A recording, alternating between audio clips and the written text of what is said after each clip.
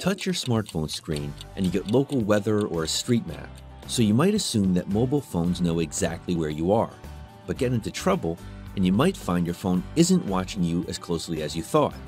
Emergency responders recently told the Wall Street Journal that their 911 dispatchers have trouble getting help to the location of cell phone callers.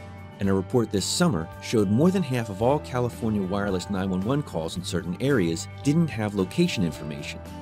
One way to locate a cell phone is through GPS, assuming the phone has one and it's outdoors.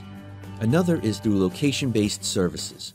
These follow the signal sent between your phone and your wireless network's radio towers. But towers can be miles apart, making it hard to pinpoint locations and adding minutes to response times.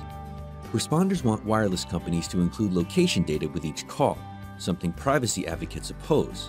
It's a matter of perspective. Sometimes you want to be off the grid, but in a crisis, the grid could be your best friend.